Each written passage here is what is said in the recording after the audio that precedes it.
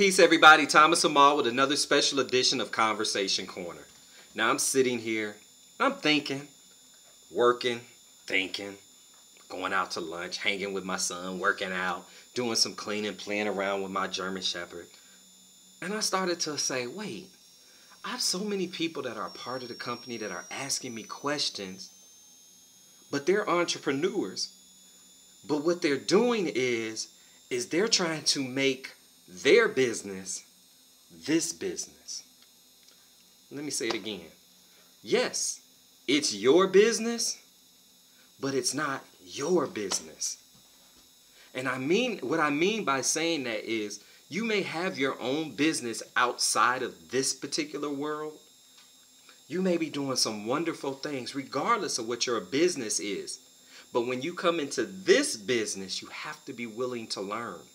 You have to be acceptable of recognizing that the business that you have from the outside, that you've had for years, is not the same as this business that we're talking about. The online business is a different baby.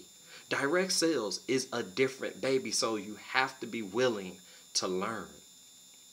You have to want to learn, and you have to understand that people are not going to do the work for you.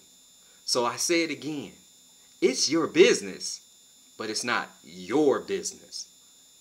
You have to wake up. Recognize people are there willing to help you, but you have to do the business on your own. You have to go out and find whatever information you need to find to get the answers that you have. And the more willing you are to doing that, the more you'll start to grow, the more you'll start to learn, and the more you'll be developing that'll help your other business from the outside. So I say it again, it's your business. Yes, it is, but it's not your business. Sooner or later, you'll recognize what I'm saying. You'll understand what I'm saying because I had to go through the same process.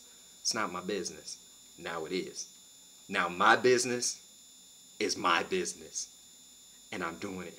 And I'm doing it big. Thomas Amal, Conversation Corner. Remember, be smart. Think first. Think first. Be smart. Thank you again for listening. I'm so grateful for all of you watching, commenting, and things like that. So let's keep it going. I have so many more things that are going on in this world thanks to you all and the support that you're giving me and the things that I've learned. Personal development is number one. Job one, personal development. I wish I would have learned this many, many years ago. And I probably would have been a lot farther, but that's okay. It wasn't meant at that particular time, and now it is. So, Thomas Amal, get together, Life's Liaison. You can hit me up on Facebook. You know my numbers. You can call me. You can find me anytime you want to. Let's talk. Let's do this. Click the link below. Come on to the team, and we can move on and help you in your business. Peace. Remember, be smart. Think first. Think first. Be smart. Out.